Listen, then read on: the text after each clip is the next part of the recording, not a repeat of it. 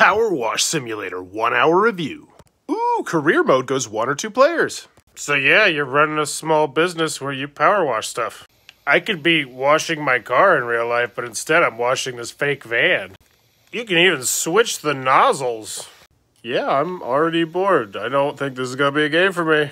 This is the adult equivalent when you used to try and like color the entire page.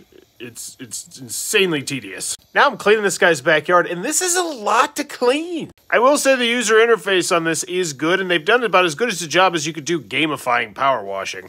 They very clearly show you what you need to clean and what percentage you have clean, and there's even a button that'll highlight what you need to clean still.